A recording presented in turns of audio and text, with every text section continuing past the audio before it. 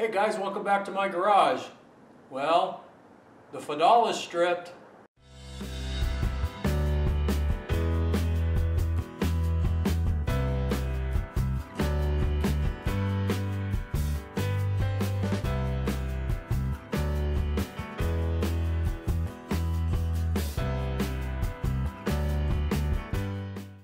In this video, I'm going to go ahead and show you some of the disassembly when I pulled the control out of this Fadal TRM. TRM stands for tool room mill.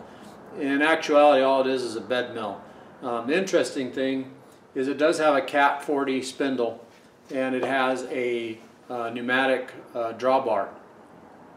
It is not set up for rigid tapping. I've taken the head cover off to take a peek to see if it's possible to put an encoder on the spindle.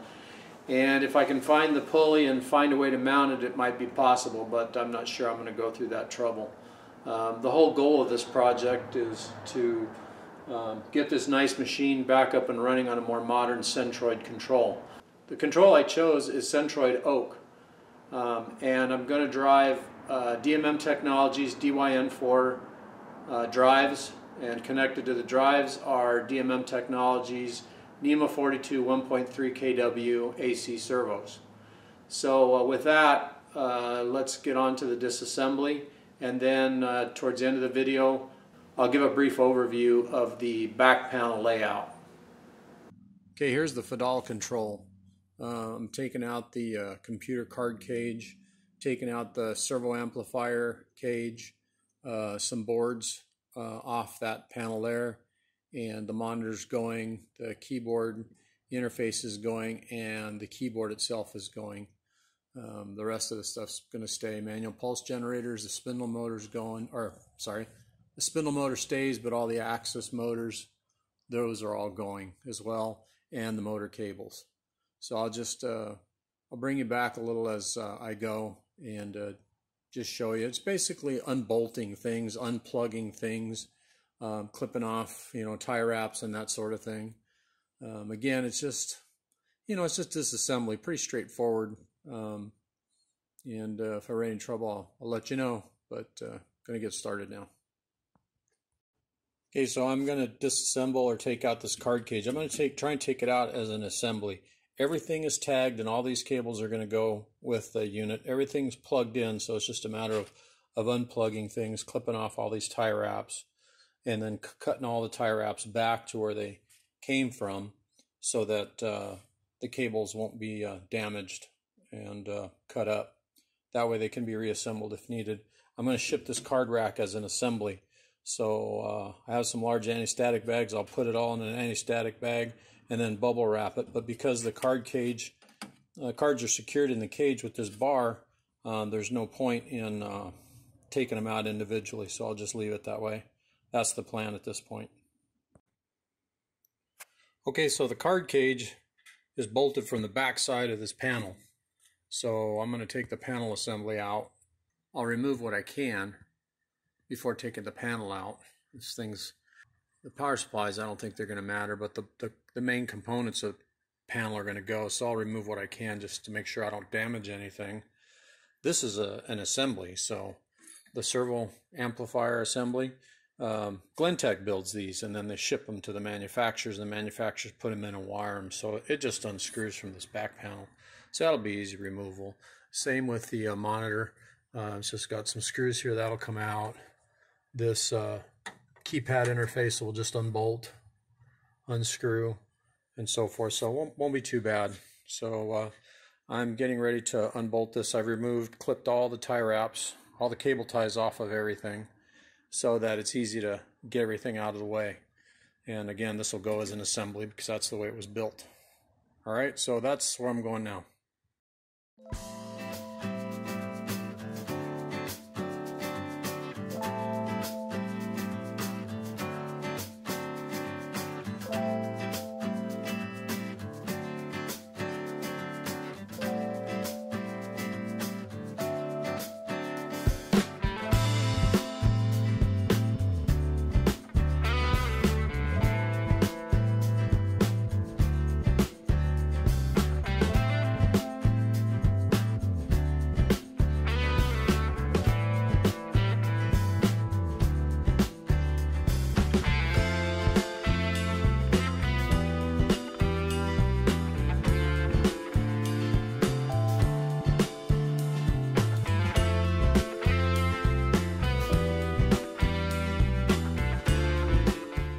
Alright, here's the inside of the control cabinet.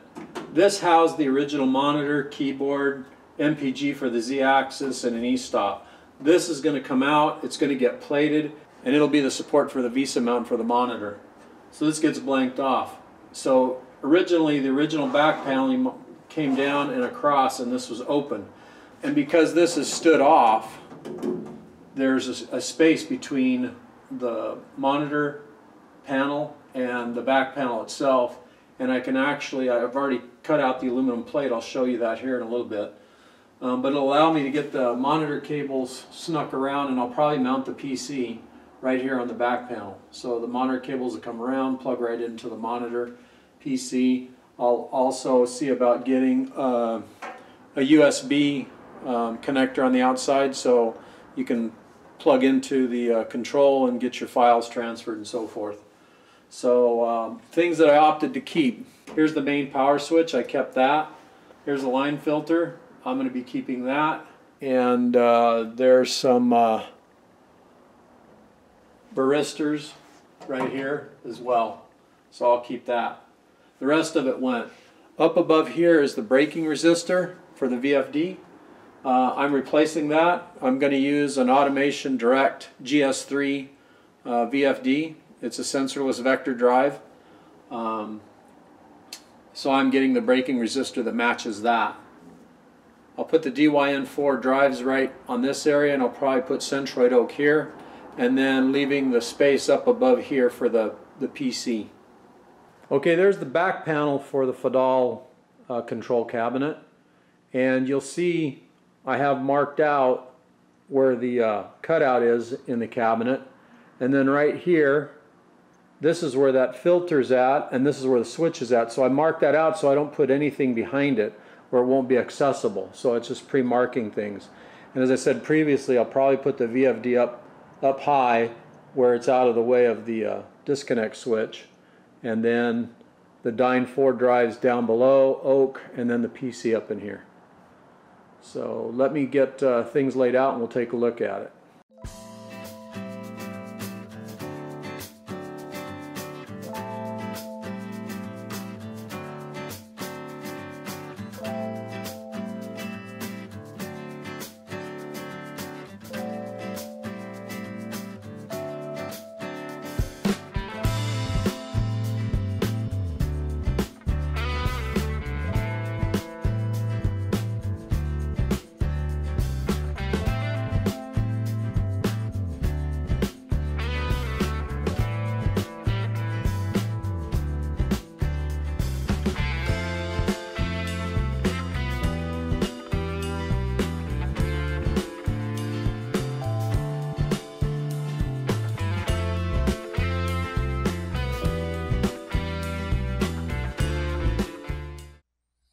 Okay, what I'm going to try and do is go over how I did the VESA monitor mount.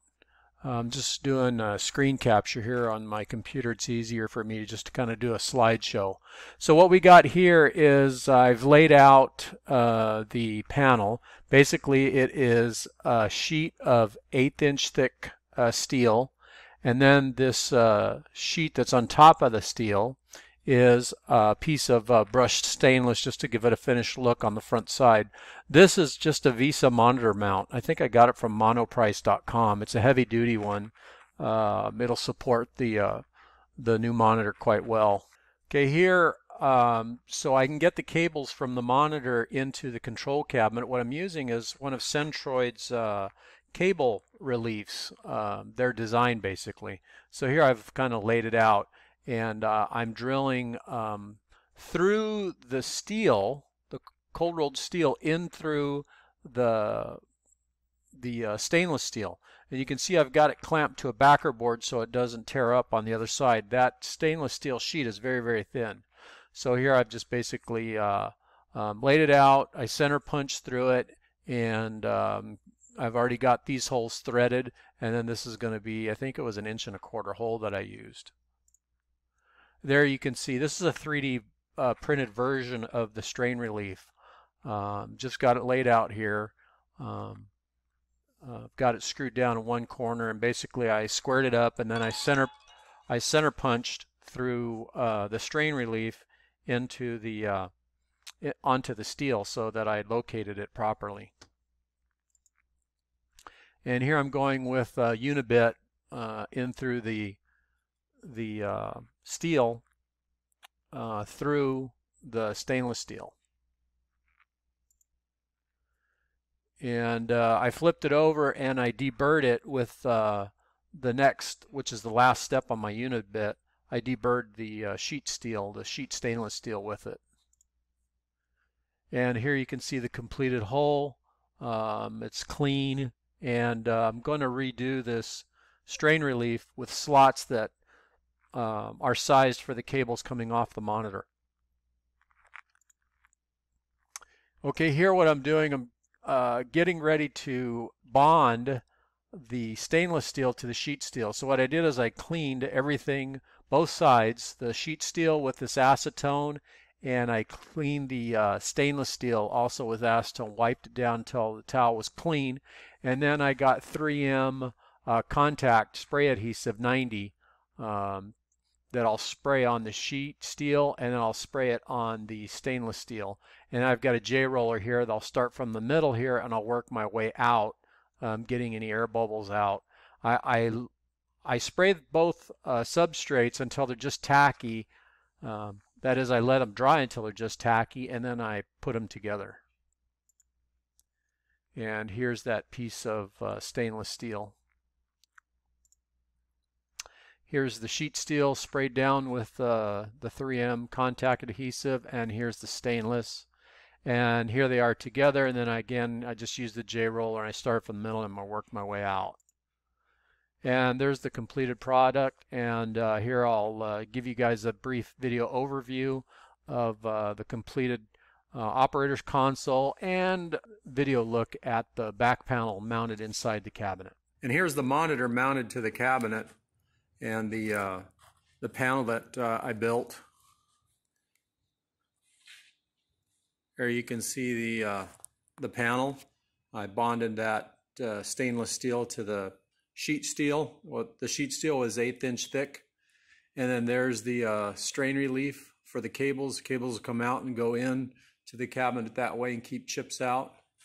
Here's the Visa mount, and there's keyboard brackets that I make. It's basically 8 inches wide by 16 inch long, 16 gauge steel, and then I just make a tray, bend a tray to hold the keyboard, and it gets sandwiched between the Visa mount and the monitor.